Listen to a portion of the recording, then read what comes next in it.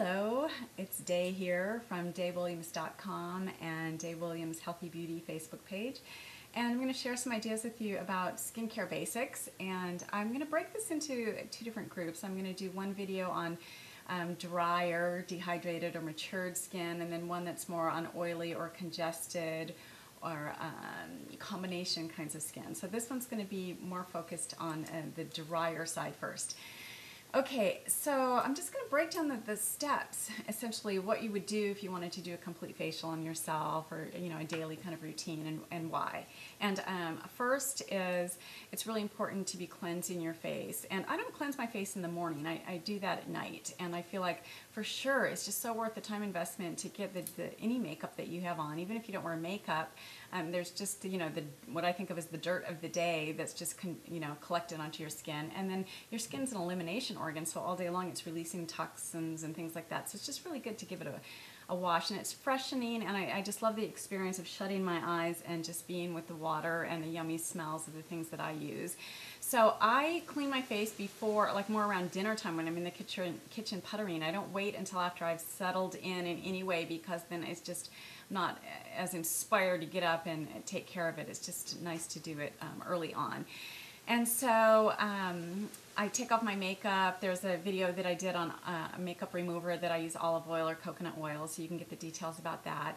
And then I wash my skin with a variety of different things. I like mixing different cleansing grains and things that are part of my line together, and I like mixing them with some honey because I have really dry skin. But basically, I do a nice cleansing, and then I spritz with a hydrating floral water, very important, and then I moisturize, and then I spritz again. And when you moisturize, you want your skin to be like drippy wet, especially if you're dry or dehydrated. You really want to be sealing in as much water as possible, and just doing that, you'll notice a big difference in the shift of how buttery your skin gets.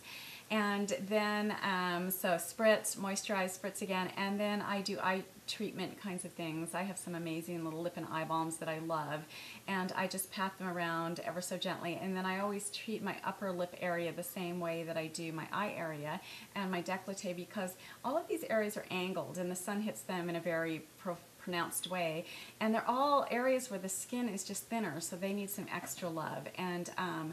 And with that, I'm pretty well ready to go to bed, all yummy smelling and slathered and shiny and glowy. And then when I get up in the morning, I just splash some water on my face. I love doing masks in the morning because that's what works for my life. And if you're a person who takes a shower in the morning, it's really nice to whip on a mask and then just get in the shower and rinse it off. But for any skin type, and particularly dry skin, exfoliating is one of the most important things. And I'm an advocate of exfoliants that just basically dissolve the dead skin or dissolve the glue that's between one skin cell and the layer underneath it. And I don't really vote for any kind of super harsh, alpha hydroxy acids or acid-based masks that are very isolated components. I think you're better off with a whole fruit or something that has those acids in it, or the lactic acid in yogurt or things like that, because they just tend to oversensitize your skin. And I just notice if you want skin that's really resilient, that's one of the things I love about my skin, is that you don't want to be doing things that are constantly compromising it. And that includes for me exfoliating using abrasive forms of exfoliation. I just don't think that those are the best way to go, from experience on my own skin and working with literally thousands of people. So in my line, my favorite is green papaya as an exfoliant, and I have two masks, one that's just straight green papaya powder, and then one that's green papaya powder and dehydrated blueberries. That's amazing. So masking in the morning or in the evening, but you would want to do that after you cleanse your face. And then once you rinse it off, you can spritz again with floral hydrating waters, and then moisturize and spritz again, and then you're ready to go if you do wear makeup or anything like that.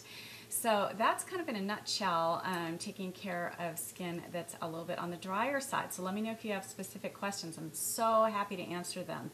I'm all about it. Okay, bye now.